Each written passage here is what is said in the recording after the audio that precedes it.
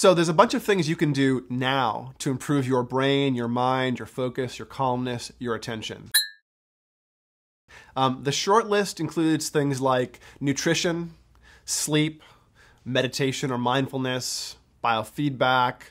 These are all really accessible things that you can do now that don't involve swallowing a compound. We think nootropics are a really good option for many people, be it a stay-at-home parent or a high-powered executive or a student struggling with their attention. Nootropics are a very useful thing to add to your list of tools.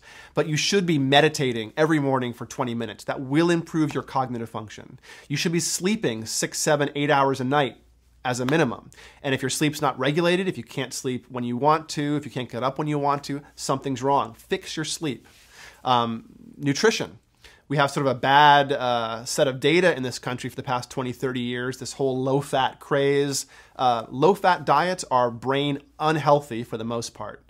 The healthiest thing you can do for your diet is eat lots and lots of fat, believe it or not.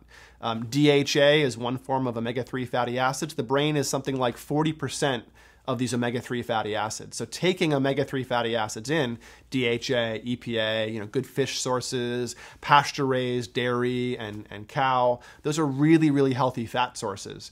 In the absence of sugar, the sort of other side of the coin is that sugar is the brain killer.